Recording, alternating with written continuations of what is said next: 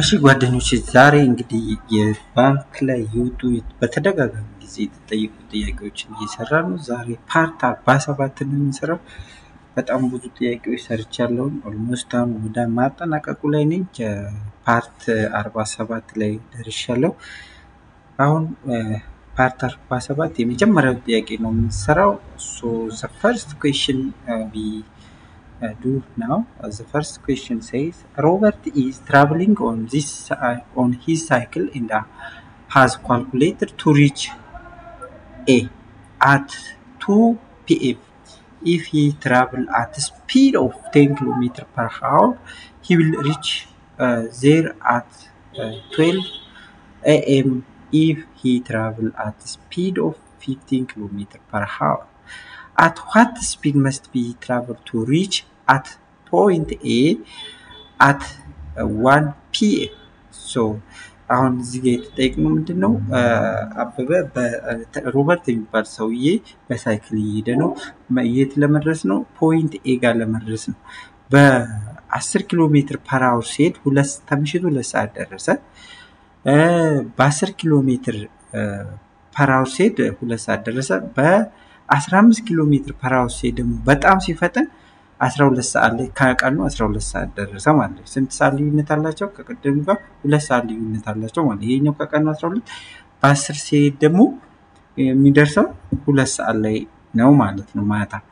at speed must be ይሄኛው ደግሞ ምንድነው? 1 ሰዓት ላይ ለመድረስ ስንት እንትን ይፈጅበታል? በስንት ስፒድ ቢሄድ ነው 1 ሰዓት ላይ የሚደርሰው? በ15 ስፒድ ሲሄድ 12 ሰዓት ላይ ደርሷል። በ10 ሲሄድ ደግሞ ስፒዱን ቀንስ አድርጎ ሲሄድ ከምሽቱ 2 ሰዓት ደርሷል። 1 ሰዓት ላይ እንዲደርስ በስንት ስፒድ መሄድ አለበት ማለት ነው። ይሄን ጥያቄ በጣም እንዲቀላችሁ በአኒሜሽን ላሳያችሁ። ይሄኛው አሁን ይሄ ሰውዬ በ10 ኪሎ ሜትር ፐር አወር ሲሄድ at point A ላይ ስንት ሰዓት ላይ ደረሰ? 2 ሰዓት ላይ ደረሰ ማለት ነው።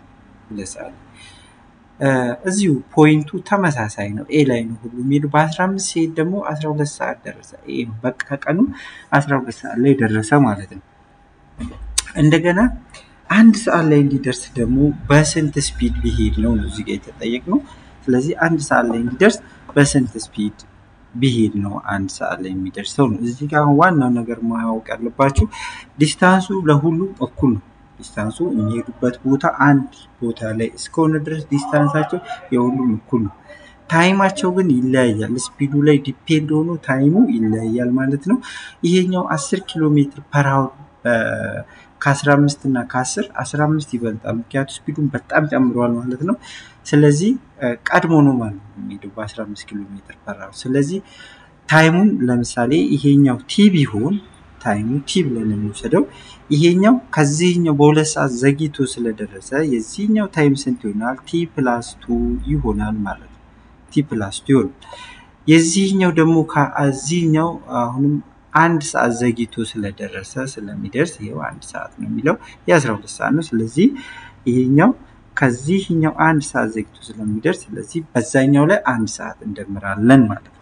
ስለዚህ በዚህ አኒሜሽን ላይ ዲፔንድ ሆነን አሁን እንትን እናወጣለን ማለት ነው። let when he travel at speed of 50 km per hour time b t እንበለው። ይሄኛው የ15ቱ ማለት ነው። የ10ሩ ደግሞ 2 ሰዓት ኢንተርቫል መሃላቸው ስላለ t+2 ይሆናል ማለት ነው። t+2 ይሆናል። ዜን የዚህኛው ደግሞ t+1 ይሆናል ማለት ነው። በ15 ኪሎ ሜትር ፐር አወር ሲሄድ ዲስታንሱ ምን ያህል ይሆናል የሚለው ስፒድ እንደምናውቀው ዲስታንስ ኦቨር ታይም ነው። ስለዚህ ዲስታንስ ኦቨር ታይም ስናደርግ ዲስታንስ ለማግኘት ብንሞክር ዲስታንስ is equal to time times speed ይሆናል ማለት ነው። ዴሪቬት ስናደርገው ስፒድ ስንት ነው? ስፒድ 15 ነው። የ15ቱን እየሰራ ነው። ስለዚህ 15 ቲ ይሆናል ማለት ነው። ዲስታንስ is equal to 15 ቲ ይሆናል ማለት ነው። ከዚህ ላይ ዴሪቬት ስናደርገው ማለት ነው። ስለዚህ s is equal to 50 ቲ እንላለን ማለት ነው። ከዛ when he travel at a speed of 10 km per hour ይሄኛው ደግሞ አሁን በ10 ኪሎ ሜትር ፐር አወር ሴት ዲስታንሱን አሁንም እንፈልጋለን ማለት ነው። ስፒድ ኢዝ ኢኳል ቱ በ10 ኪሎ ሜትር ፐር አወር ሲሄድ ታይሙ ስንት ነው? ከመጀመሪያው ከ15 ኪሎ ሜትር ፐር አወር ከሚሄደው 2 ሰዓት ዘግይቶ ስለሆነ የሚደርሰው 2 እንደምርበታለን ማለት ነው። ስለዚህ ስፒድ ኢዝ ኢኳል ቱ ኤስ ኦቨር ኤስ ዲስታንስ ነው ኦቨር ቲ ደግሞ ቲ ፕላስ 2 ብለናል ማለት ነው። ስለዚህ ይሄ ስፒዱ 10 ነው። 10 እኩል ይሆናል ኤስ ኦቨር ቲ ፕላስ 2 ይሆናል። እዚህ ጋር ዋን ማድረግ እንችላለን። ከዛን ክሪስ ክሮስ እናደርገው ምን ይሆናል? 10 ሲባዛ ቲ 10 10 ሲባዛ 2 20 ኤስ ታይምስ 1 ኤስ ይሆናል ማለት። ስለዚህ ኤስ ምን ይመጣል ማለት ነው? 10 ፕላስ 20 ይመጣል ማለት ነው። ቅድም እዚህ ጋር ኤስ ስንት ነው? እዚህ ጋር ኤስን ስንት አግኝተናል? ኤሱ ተመሳሳይ ነው ስላለን የዚህ ኤስ 50 ቲ ብለናል ማለት ነው። ስለዚህ 15 ቲ እዚች ቦታ እናስገባለን ማለት ነው። በዲስታንስ ቦታ ላይ እናስገባለን። ስናስገባው 15 ቲ ኢዝ ኢኳል ቱ 10 ፕላስ 20 ይሆናል ማለት ነው። ዜን ከ15 ላይ 10 ስንቀንስ ስንት ይቀረናል? 5 ቲ ይቀራል ማለት ነው። 5 ቲ ይቀረናል። 5 ቲ ኢዝ ኢኳል ቱ ይሄ 20 ነው። 20 ለ5 ስናካፍለው ቲ ኢዝ ኢኳል ቱ 4 ይሆናል ማለት ነው። 4 ይሆናል ማለት ነው። ስለዚህ 4 ይሆናል ማለት ነው። ቅድም ደግሞ እዚህ ጋር ኤስ ኢዝ ኢኳል ቱ ብለናል 15 ቲ ብለናል። ስለዚህ 15 ቲ ከሆነ ኤስ ኢዝ ኢኳል ቱ 15 ቲ ቲ 4 ነው። 4 ታይምስ 50 60 ይሆናል ማለት ነው። ስለዚህ ዲስታንሱ 60 ኪሎ ሜትር ይሆናል ማለት። ስለዚህ የነዚህ የሶስቱም 60 ይሆናል ማለት 60 ኪሎ ሜትር 60 ኪሎ ሜትር 60 ኪሎ ሜትር ይሆናል ማለት ነው። እዚህ ጋር ደግሞ ቲ ስንት አግኝተናል? 4 አግኝተናል። እቺ ቲ ማለት ነው። እቺ ቲ 4 አግኝተናል። ከዛ እዚህ ጋር ይሄኛው ቲ ስንት ነው የሚሆነው? ታይም ወሰደበት 1 ነው እንደምረው ብለናል ቲ ላይ። ስለዚህ 4 ሲደመር 1 5 ይሆናል ማለት ነው። የላይኛው ደግሞ 2 ነው እንደምረው 6 ይሆናል ማለት ነው። እኛውን የተጠየቅነው የዚህኛውን ስፒድ ስለሆነ የዚህኛው ስፒድ 1 ሰዓት ላይ ድረስ በስንት ይሄዳል ስለሆነ የተባለው። ስለዚህ 60 ሲካፈል ስፒድ እንደምናውቀው ቅድም እንደነገርኳችሁ ዲስታንስ ኦቨር ታይም ብለናል። ስለዚህ ዲስታንሱ 60 ተሰጥቶናል አግኝተናል ፈልገን ታይሙን ደግሞ 5 አግኝተናል የዚህኛውን ማለት ነው። ስለዚህ ኦቨር 5 እናደርገዋለን ማለት ነው። ኦቨር 5 ስናደርገው 60 ለ5 ስናካፍል ስንት ይሆናል? 12 ኪሎ ሜትር ፐር አወር ይሆናል ማለት ነው። 12 ኪሎ ሜትር ፐር አወር ይሆናል ማለት ነው። ስለዚህ አሁን ያወራነው ይሄኛው። ስለዚህ 60 ሲካፈል ለ5 12 ኪሎ ሜትር ፐር አወር ቢሄድ 1 ሰዓት ላይ ይደርስ ነበር ማለት ነው። 1 ሰዓት ላይ ይደርሳል ማለት ነው። ይሄኛው የመጀመሪያው ጥያቄ ነው። የመጀመሪያውን ጥያቄ ሰርተን ጨርሰናል። እዚህ ላይ ያልገባችሁ ማንኛውም ጥያቄ ካለ ጥያቄያችሁን ኮሜንት ላይ በዚህ ቪዲዮ ኮሜንት ስር ዩቲዩብ ላይ ማስቀመጥ ትችላላችሁ። እንዲሁም ደግሞ ሌላ ጥያቄ በጽሁፍ የማይመቻችሁ ካላችሁ ኢቶ ማትስ ሚል የቴሌግራም ቻናል አለኝ። የተለያዩ ከማትስ ጋር የተገናኙ ማንኛውም ጥያቄዎች መላክ የምትችሉበት ፎቶ አንስታችሁ ሊሆን ይችላል። እንዲሁም በጽሁፍ ለመርኩ ስክሪንሾት አድርጋችሁ ኢቶ ማትስ በሚለው የቴሌግራም ቻናል ላይ የፈለጋችሁትን ጥያቄ እንዲሰራላችሁ የሚፈልጉትን የባንክ ከባንክ ጋር የተገናኙ ጥያቄዎች ማትስ ወይ ደግሞ አፕቲቱድን ብቻ መጣት ትችላላችሁ። እንግሊዘኛውን ወደፊት እንሰራለን። አሁን መጀመሪያ ማትሱን ጨርሰን እንሂድ ብዬው። ስለዚህ ይሄ ኢቶ ማትስ የሚለው ላይ ገብታችሁ ሁላችሁም ጥያቄ መጠየቅ ትችላላችሁ። ከዚህ በፊት ባንክ ላይ የተጠየቁ ጥያቄዎች ካላችሁ በዚሁ ቻናል ላይ መጠየቅ ትችላላችሁ። ፎቶ አንስታችሁ ሊሆን ይችላል፣ በጽሁፍ ሊሆን ይችላል ማለት ነው። ይሄን ቻናል ያልተቀላቀላችሁ ልጆች ካላችሁ ደግሞ ሰብስክራይብ በማድረግ ተቀላቀሉ። የትምህርት ማትስ ጋር የተገናኙ እንዲሁም አፕቲቲዩድ ጥያቄዎች በብዛት እንሰራለን። እነሱን እየገባችሁ ሰብስክራይብ አድርጋችሁ እንዲሁም ላይክ ሼር በማድረግ ለጓደኞቻችሁ እንዲደርስ አድርጉልኝ። ጥያቄም ካላችሁ ትጠይቃላችሁ ማለት ነው። እንዲሁም ወደፊት የ12ኛ ክፍል ኢንትራንስ ኤግዛም ላይ የሚመጣውን እንሰራለን። እዚህ ጋር 12ኛ ክፍል ፈተና የምትዘጋጁ ልጆችም ካላችሁ እዚሁ ቴሌግራም ቻናል ላይ ገብታችሁ ሽት ካላችሁ ፎቶ አንስታችሁ ወይም ስክሪንሾት አድርጋችሁ ላኩልኝ እሰራላችኋለሁ ማለት ነው። አሁን ወደሚቀጥለው ጥያቄ ነው የምንሄደው። ወደሚቀጥለው ጥያቄ ስንሄድ የሚቀጥለው ጥያቄ ምንድነው የሚለው? A does 50% of a work in 20 days. ኤ ብቻውን ማለት ነው 80%ቱን ከሰራ በኋላ ቢ ጋር ደወለና ቢን ጠራና የቀረውን ሰራ ማለት ነው። የቀረው ስንት ፐርሰንት ነው? 20% ነው። 20% ለሁለት በ3 ቀን ጨረሱት ማለት ነው። ለሶስት ስለዚህ how long B alone would take to do the whole work? A B ብቻውን ቢሰራ በስንት ቀን ይጨርሰዋል? ያን 100% ሙሉን A B ብቻውን ቢሰራ በስንት ቀን ይጨርሰዋል? ይሄንን አብረን እንሰራለን። በቀላሉ መንገድ ነው ማሳያችሁ፣ ተከታተሉ። ይሄኛው ጥያቄ ምንድነው የተባለው? A ብቻውን A does 80% of all work in 20 days በ20 ቀን ጨረሰው።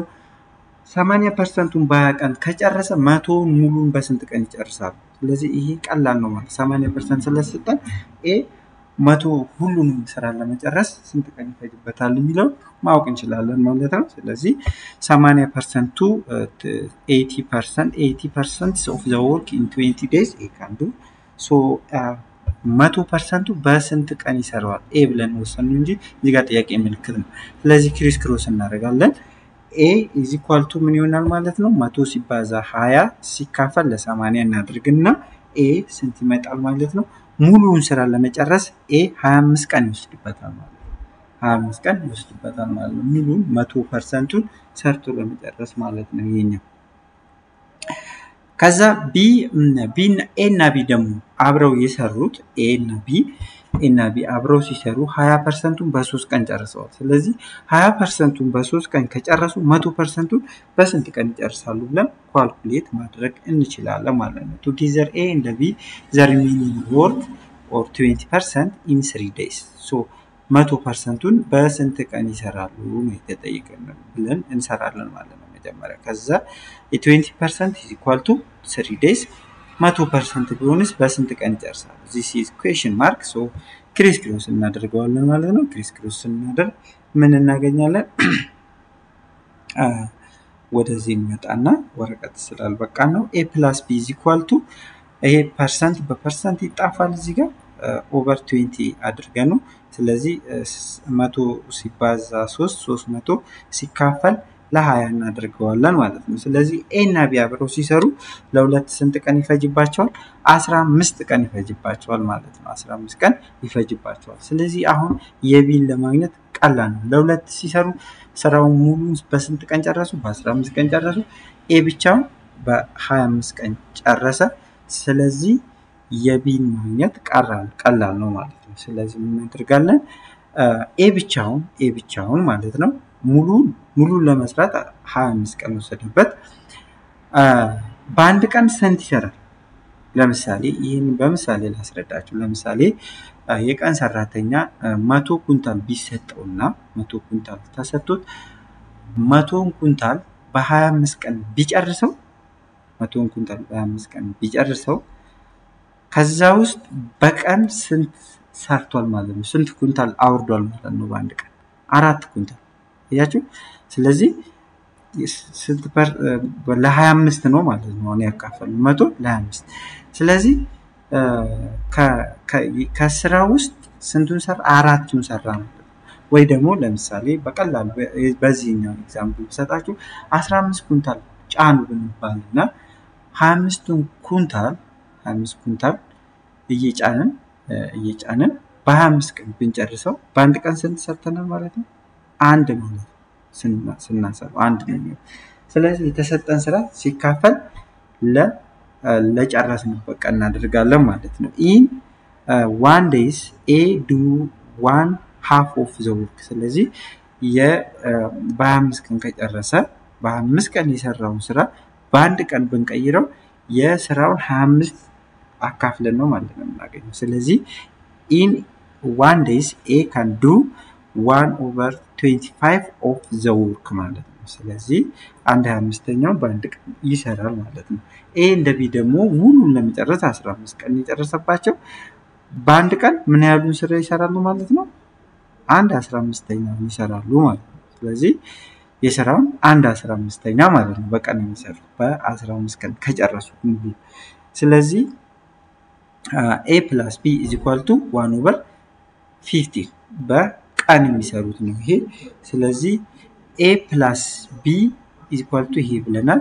ኤ በአንድ ቀን ስንት ይሰራል ብለናል እዚህ ጋር የስራውን 1/25ኛ ይሰራል ብለናል ስለዚህ ቢ ነው የምንፈልገው ማለት ነው ስለዚህ ይሄ እንደዚህ ማዞርና መቀነስ ነው ቢ ምን ይሆናል ማለት ነው b is equal to 1/15 minus 1/25 which is equal to 2/75 ይሄ በአንድ ቀን የሚሰራው ስራውን ሙሉ ለመጨረስ እንገለብጠዋለን ማለት ነው 75 ሁለተኛው ነው ማለት ነው 75 ለ2 ስናካፍል 37.5 ይመጣል ማለት ነው 5.5 ይመጣል ማለት ነው ስለዚህ ይሆናል ማለት ነው መልሳችን ሲ ይሆናል ማለት ነው እዚህ ላይ የሚያልገባችሁ ጥያቄ ካለ ጥያቄያችሁን ኮሜንት ላይ ጻፉልኝ መልሱን እዚህ እመለሳለሁ ጥያቄ ካላችሁ እዚሁ ቪዲዮ ኮሜንት ስር መጠየቅ ትችላላችሁ ሌላ ጥያቄ ንግድ ባንክ ላይ የከበዳችሁ ጥያቄ ካለ ወይ ደግሞ ኢትዮጵያ ውስጥ ያሉ ባንኮች ጠቅላላ የከበዳችሁ ጥያቄ ካለ ኢቶማትስ በሚለው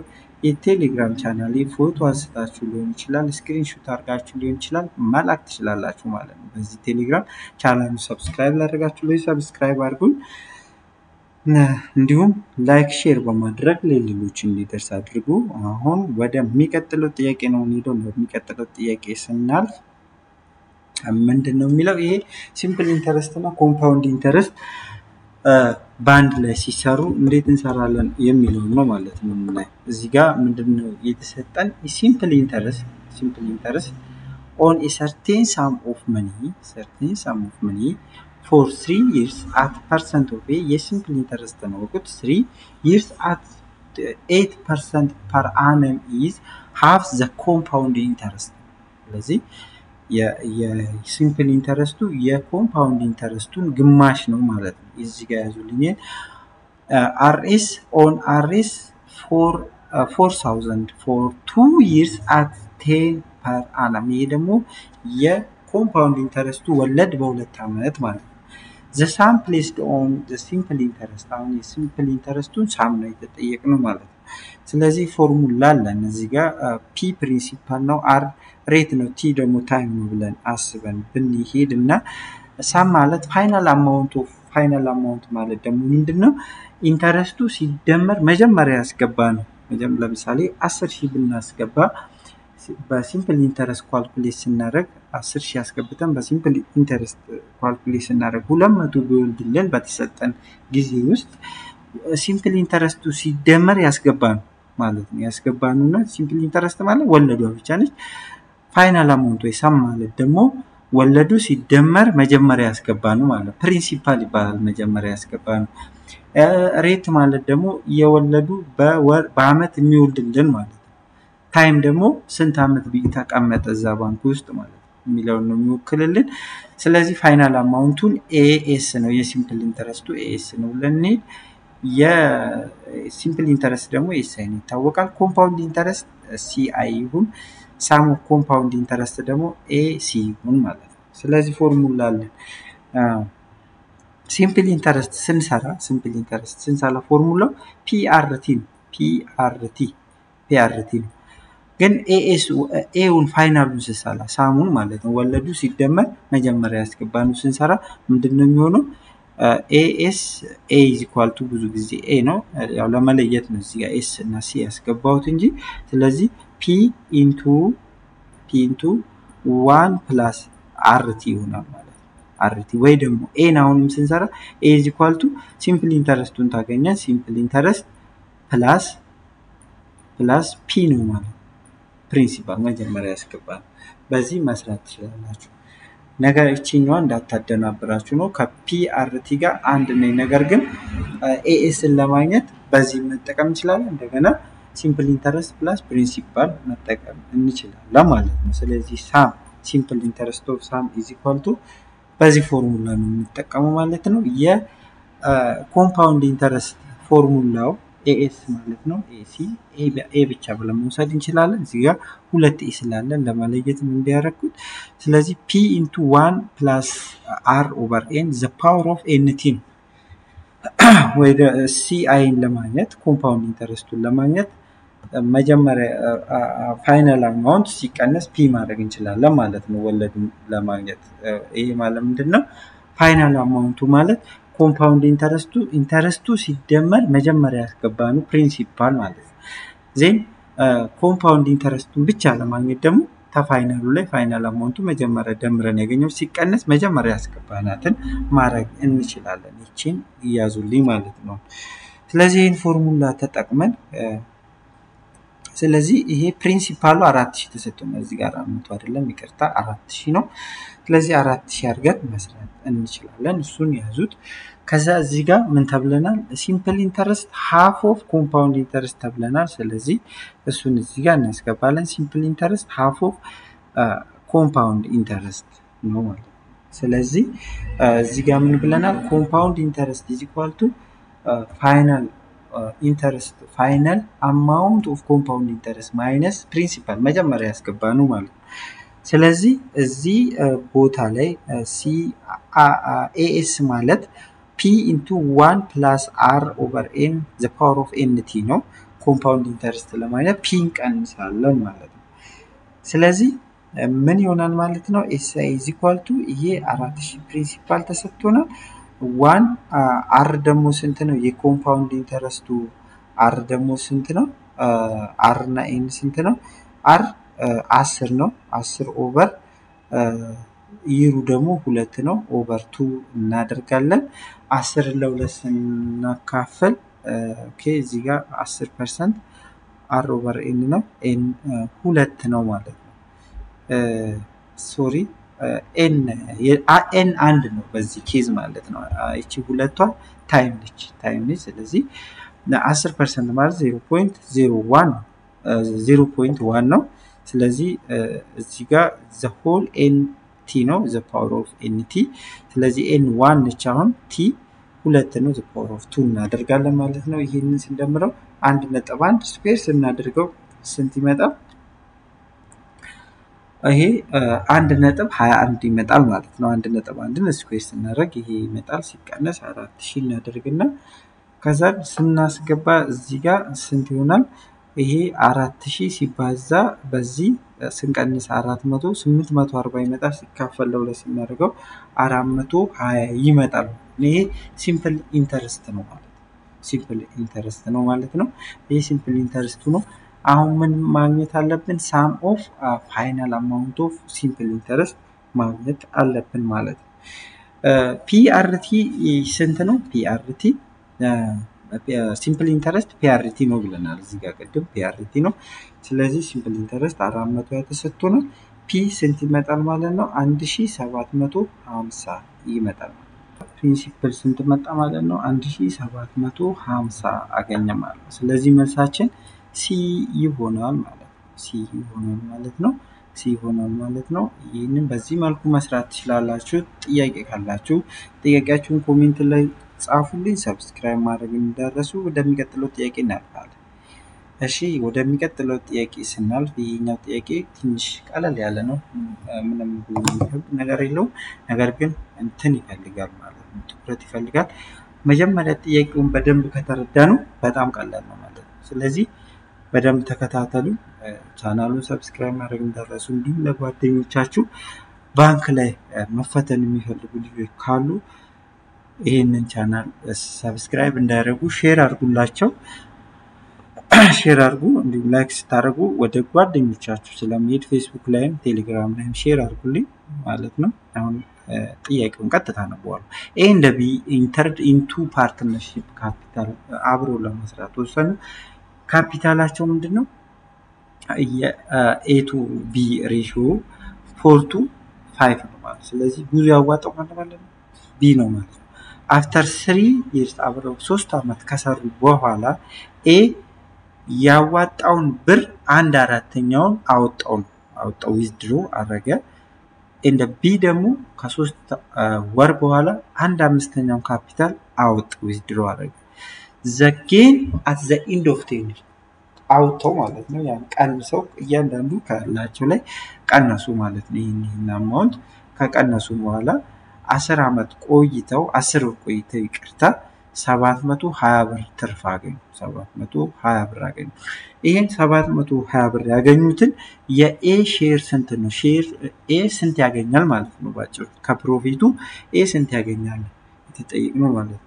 ስለዚህ ይሄን ጥያቄውን አይታችሁት ከሆነ እዚህ ጋር ሌት the total of A and B Y ያዋጡት ካፒታል የA እና የB Y ነው ብለን እናስብ የሁለቱ ማለት ነው ድምራቸው ማለት ነው ያዋጡ ብር ጠቅላላ Y ነው ብለን እናስብ ከዛ ሬሺዮአቸው ደግሞ 4 to 5 ነው ስለዚህ 4y ተቃሉ ነው ማለት ነው የመጣው ስለዚህ 4y እና 5y ይሆናል ማለት ነው በ3 ወር አብረው ከሰሩ በኋላ A ያለውን ብር ማለት ነው 1/4ኛውን ወሰደ B ደግሞ ከ3 ወር በኋላ 1/5ኛውን ያለውን ካፒታል አውጥቶ ወሰደ ካለው ካፒታል ላይ ማለት ነው ከ10 ወር በኋላ ትርፋቸው ስንት መጣ 760 አተረፉ ከዚህ ላይ A ስንት ያገኛል የተጠየቅነው ማለት ነው እዚህ ጋር ምን ይሆናል ማለት ነው 4y times 3 እንላለን እስከ 3 ወር ድረስ ምንም ሳይወጡ ነው ይሰራል ልክ 3 ወር እንደሰሩ A 1/4ኛውን አወጣ ማለት ነው ስለዚህ እንቀንሳለን ማለት ስለዚህ 10 ወር ድረስ ነው ይሰሩት የ10 ወሩን ትርፍ ለማካፈል 3 ወር ምንም ሳይወጡ ሰሩ 10 ወር ድረስ ግን አብረው ሰርተዋል ስለዚህ ካወጡ በኋላ ስንት ወር ሰርተዋል ማለት ነው ከ3 ወሩም ሳይወጡ ሰሩ ካወጡ በኋላ 7 ወር ሰርተዋል ማለት ነው 3 ወር ምንም ሳይወጡ ነው ይሰሩት ያላቸውን ካፒታል እንደነበር አድርገው ልክ 10 ወር 3 ወር እንደሰሩ M የተወሰነ ፐርሰንት አወጣ B የተወሰነ ፐርሰንት አወጣ ያወጡት ደግሞ 1/4ኛውን እና 1/5ኛው ካለው ካፒታል ላይ 1/5ኛው 1/4ኛው A 1/4ኛው B 1/5ኛው አወጣ ማለት ነው ስለዚህ 4y times 3 እንላለን ማለት ነው ስለዚህ 4y times ይሄ 4 የA ነው ስለዚህ A to B ስለሆነ ካፒታሉ ማለት ነው ስለዚህ ፕላስ 7 times 7 ምንድነው 3 ወር ሰሩ ከ3 ወር በኋላ እስከ 10 ወር አብረው ሰሩ 3 ወር ግን ምንም ሳይወጡ 7 ወር 10 ላይ 3 እንቀንስ 7 ነው 7 ወር አውጥተው ይሰሩት ነው ማለት ስለዚህ 7 ሲባዛ into 4y ማለት የA ካፒታል ማለት ነው ካላው ላይ ስንት አወጣ የካፒታሉን 1/4ኛው አወጣ ሲባዛ በ4 እቺ 4ቷ 4 ማለት ነው ሬቱ ማለት ነው ሬሺዮአቸው ማለት ነው እዚህ ጋር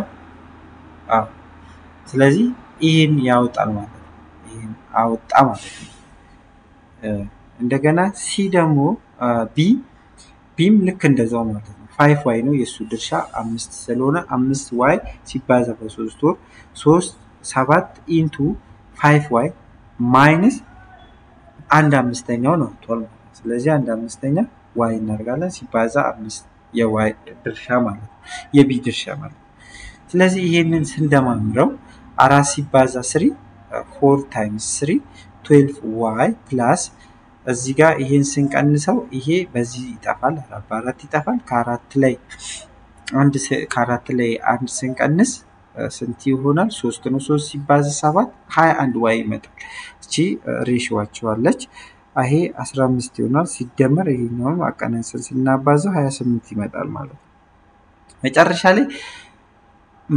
ላይ 10 ወር የሚሰሩት ሬሺዮአቸው 33y to 43y ይሆናል አሁን የብሩን መጠን ልናገኝ ነው ማለት ስለዚህ የA ሼር 33% 33 to 43 ይሆናል ማለት ነው ከB ጋር ስናወዳድረው ስለዚህ ምን ይሆናል ማለት ነው ቶታሉ ስንት ነው መደመር ነው 33 ሲደመር 43 ስለዚህ ከ76ቱ 33ቱ የA ድርሻ ነው ማለት ነው ስለዚህ ያገኙት ገቢ ደግሞ ትርፍ ያገኙት 760 ነው 33 ኦቨር 76 ሲባዛ 760 እኩል ይሆናል 330 ይሆናል ስለዚህ ከ760 ውስጥ የA ድርሻ 330 ነው ደግሞ የB ምን ይሆናል ከዚህ ላይ መቀነስ እንችላለን ከፈለግን 43 76ኛ ሲባዛ 760 አድርገን ማግኘት እንችላለን ማለት ነው የA ስለሆነ የተጠየቅነው የA ስንት ይሆናል ማለት ነው 360 ይሆናል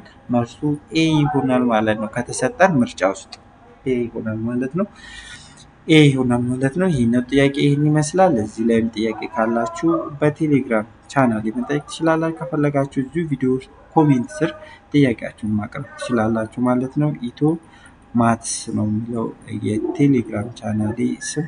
እዚህ ላይ ዩቲዩብ ላይ ኮሜንት በጽሁፍ ብቻ ስለሆነ መጠየቅ የምትችሉት ዩቲዩብ ላይ መጠየቅ ያልቻላችሁትን ጥያቄ ፎቶ አንስታችሁ ወይ ደግሞ ስክሪንሾት አድርጋችሁ ማለት ተፈለጋችሁ የቴሌግራም ቻናሌ the name of telegram is ኢቶ ማትስ ብላችሁ ሰርች አድርጋችሁ እዚህ ግሩፕ ላይ ጆይን አድርጋችሁ ጥያቄያችሁን መጻፍ ትችላላችሁ። ይህን ቻናል ሰብስክራይብ ላደርጋችሁ ሰብስክራይብ አድርጉ። ባንክ የሚገባ ጓደኛ ካላችሁ ደግሞ ይህን ጥያቄ ሼር አድርጉለት። በጣም በደንብ ከሰራ ይሄ ኦልሞስት ፓርት 47 ፓርት አለው።